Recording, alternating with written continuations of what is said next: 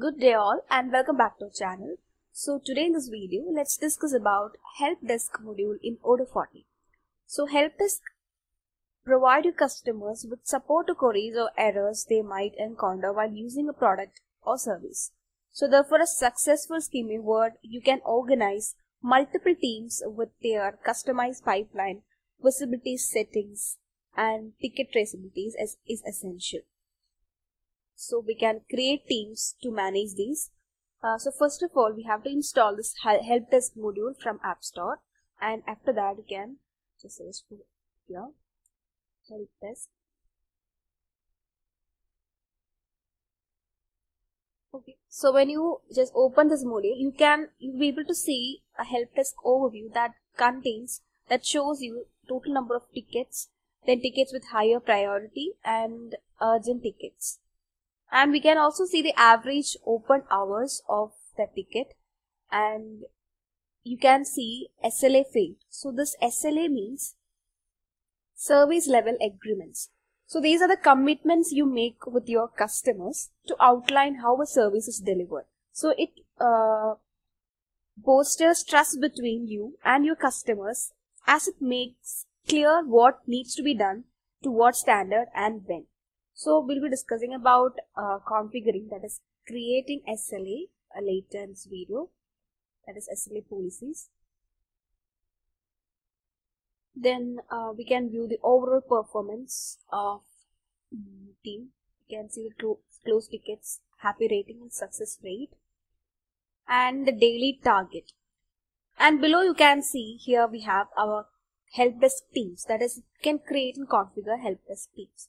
So you can see the total tickets of a team, then SLA issues and unassigned tickets. So from here we can just go to settings and configure the team, and we can also change the color of the team. So in order to create new Helpdesk team, just come under configuration, and here we have the team. So this teams provide, that is your customers with support to queries or problems or errors. So you can see we have customer care team, customer services team, VIP support. So if you open a Helpdesk team, you can see some details like that. That is the Helpdesk team name and description for the customer portal, then company, then productivity and visibility of the team. So we can assign newly created tickets to a right person. So we can do it by manually assigning or randomly assigning or balanced. So this assignment method helps to ensure that tickets get redirected to the right person.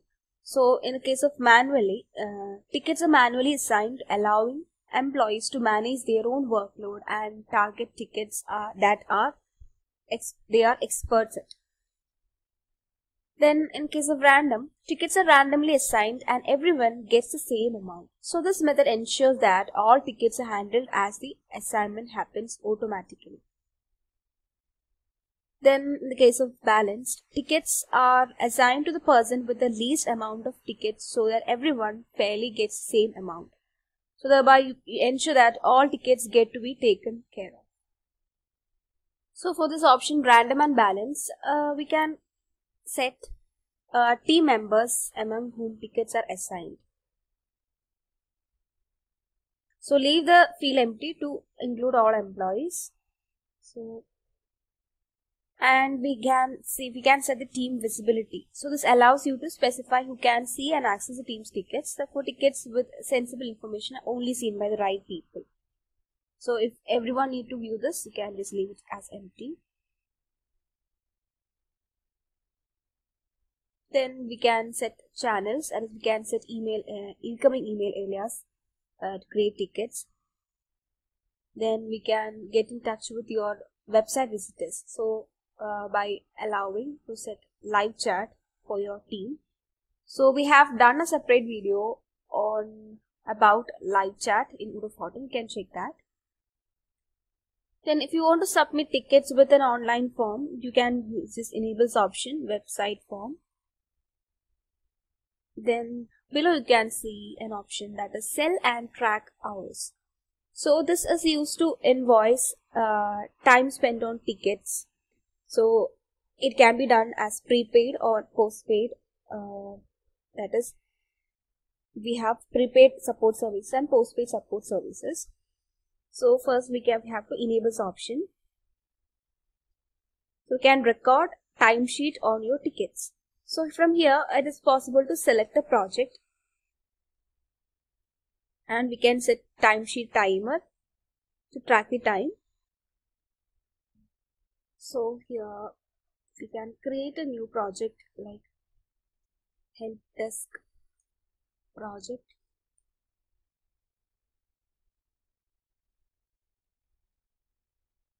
So here we can add settings and save the project. Okay, so the project is created.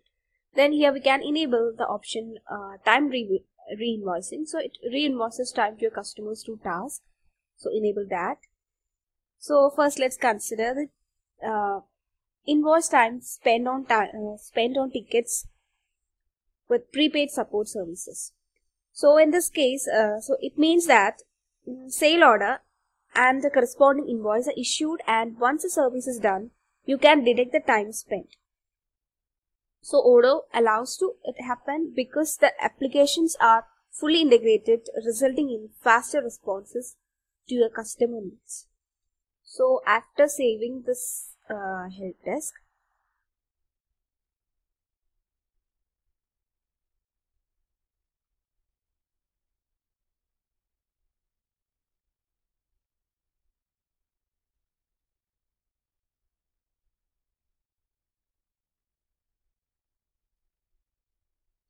let's go to sales module.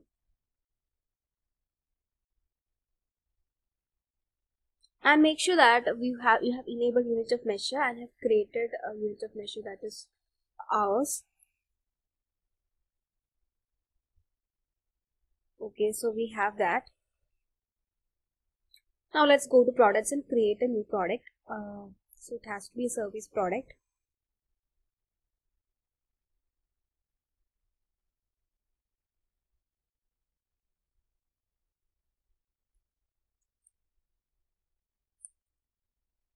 And I'm setting a product name as help desk service, and here we have to set the product type as service.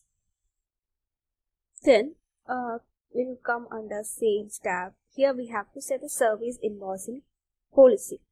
So we can set it as prepaid, that is order quantity. So and we can create a task in an existing project. So we can select the project. So here we have our help desk project that we have created before. Okay, so this configuration ensures that the customer is invoiced by the number of hours predicted in the sale order, meaning that less or extra hours recorded are not taken into account. So this also ensures that every time a sale order is confirmed, a new task is created under the right project, automating the process. Okay, now save this product and we can place an order.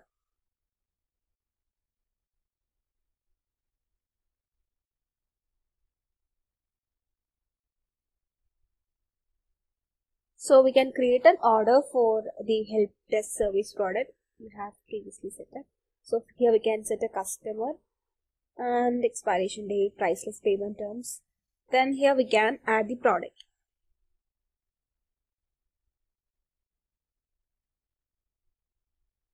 So we have our help desk service. Okay, we have to change its units of measure to hours. I forgot to change that. So just go to external link and here we can set it as hours. So we can, okay, so save it. We have to add it again.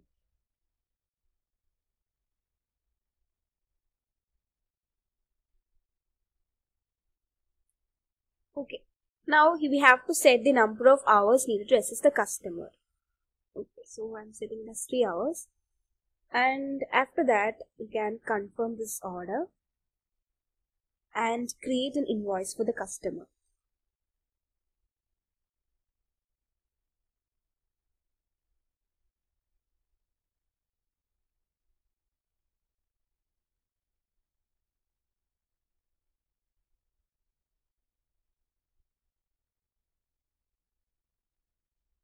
So after confirming the invoice, you can make the payment.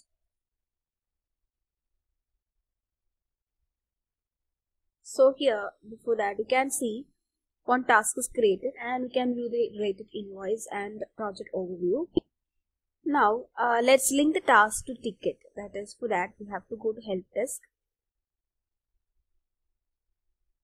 And here we have our customer care. So from here, we can create or edit respective ticket. So let's create a new ticket.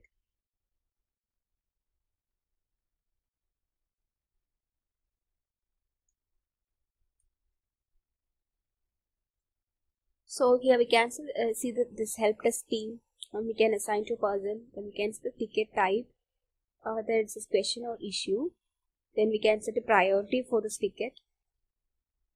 Then we can assign tags.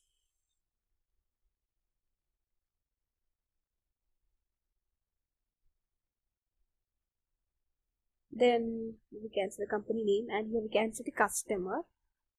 Then, so when you do that, here we can see related sale order. So let me save this. And when you just open the sale order, you can see the sale order that we have confirmed before, and we can see the task and project here. So you can see help desk service product.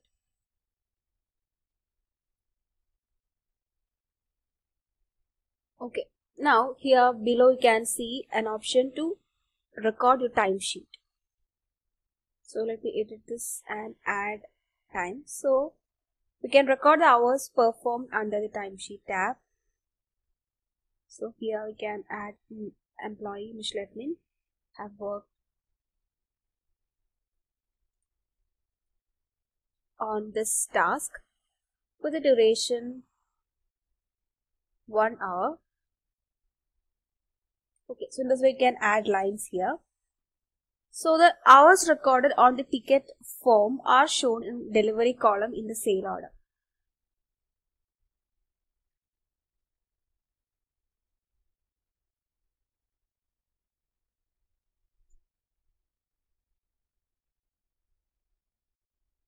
So you can see now the delivered changed to 1 because 1 hour is spent on this task.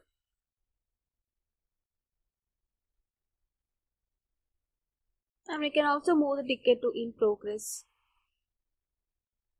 Then here we can also see option that is stage that is sold. When you solve this problem or issue, or when you answer a query, you can move to sold state, and it is also possible to cancel a ticket. Okay, so here we can see as we have set in the theme, the number of days to start, that is remaining to work on this problem issue, and the number of days remaining to finish this problem, that is this task. And here on the right side you can see your request, that is query, has been received and is being reviewed by our customer care team. Reference of your ticket is 22, and it's possible to view the ticket from here. So you can add additional comments by replying to the mail. So mail has been sent to the customer, record it. Okay, so that's how prepaid service is done. And coming back to our help desk team. So here below you can see performance, set performance. So here we can see the option to enable SLA policies. Set up service level agreements to track performance of your team. So we can configure SLA policies for a team by just clicking on this configure SLAs, or this come under configuration. There also you can find option to configure or create SLA policies. And here we can enable canned responses. So we can use predefined answers in the mail composer. So if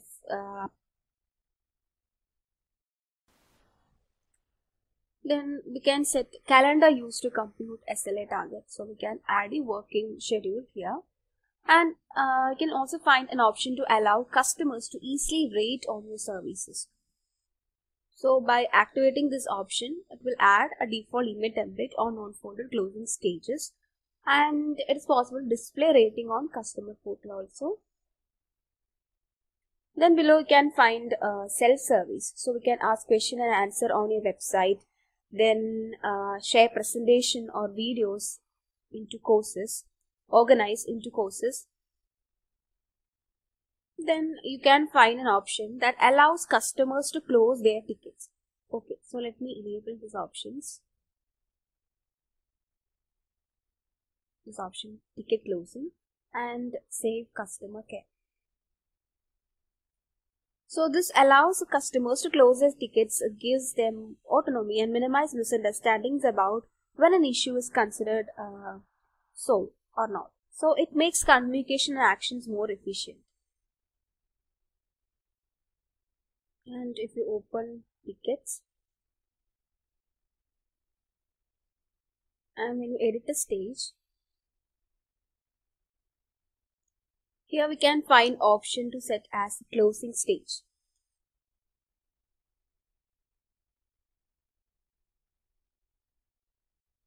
So you can see it is already set as closing stage. And if you have more than one stage set as closing, the ticket is put in the first one.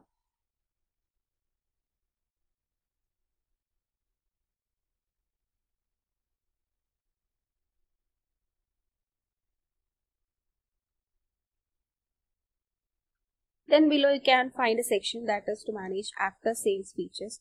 So as your business grows, having the right tool to support your helpdesk team on recording, tracking, managing issues raised easily and efficiently is key.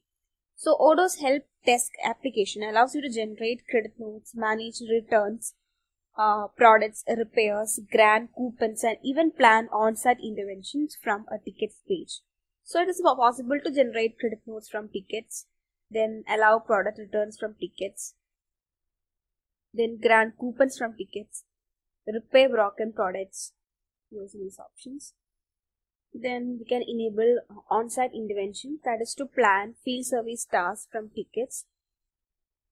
So it allows to set up your on-site intervention exactly same way as you were on field service application. Okay, just enable these options and save helpdesk team. After that, when you check the tickets or create a new ticket, inside the ticket form,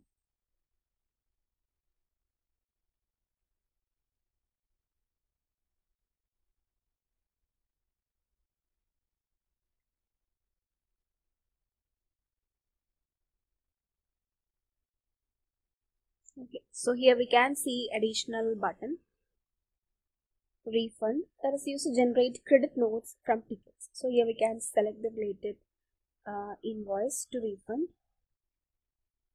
and we can specify the reason, choose credit method, and create a credit note.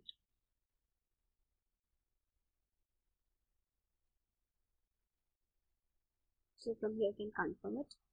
Then we can find an option to grant coupons from tickets. So we can select a coupon program and grant coupon from tickets. Then you can find option that allows product returns from tickets. So we can set delivery to return, then product, here you can see the related product, then return location, and you can return, that is you can reverse a transfer. Then here we can find option to repair from tickets. So you can create a repair order and confirm it. Then the next option, that is plan intervention. So you can set up your on-site intervention exactly the same way as if you are on the field service application. So you can plan intervention. You can set title, project and customer, and create a new task.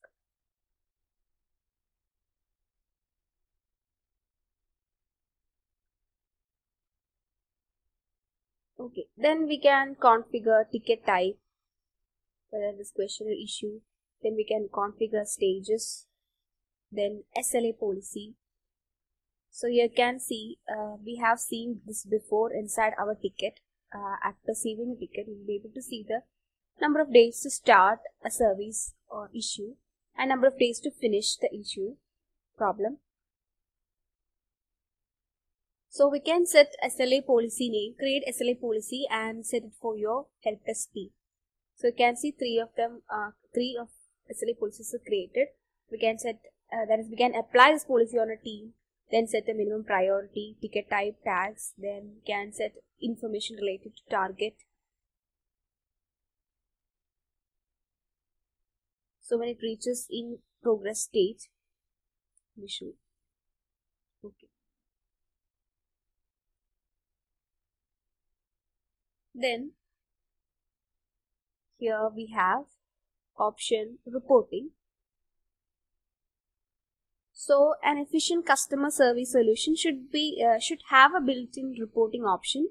Reports allow you to track trends, areas for improvement, manage employees' workloads, and most importantly, meet your customers' expectations. So here we can view the help desk ticket analysis. We have different measures available: color index, rating, then time to first assignment, count. So we'll be able to evaluate which ticket types have been the most frequent ones, plus the workload of your teams. Apply time ranges if you would like to make comparison to previous period or previous year. So here we have a lot of grouping options, filters, like we can view the SLA failed ticket, then SLA in progress, open ticket, closed ticket, and we can group this according to team, creation date, ticket type and all. And we can get an overview of how many requests each team is closing per day in order to measure their performance and identify productivity levels to understand how many requests they are able to handle.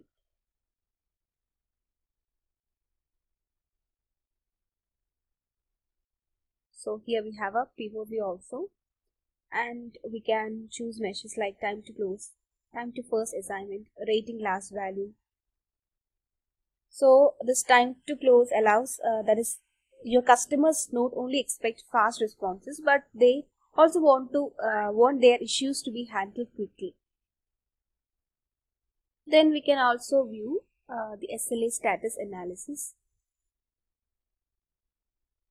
So you can view the SLA status of each help desk team. You can see the ticket failed, SLA status failed. You can see for month, and from here we can choose different measures, like can view the open hours, time to close and all, time to first assignment, like this way. So that's all about help desk in Odoo 40. If you are interested in knowing more about this or looking for any Odoo implementation or customization in your business, drop your request to odoo@cybrosys.com.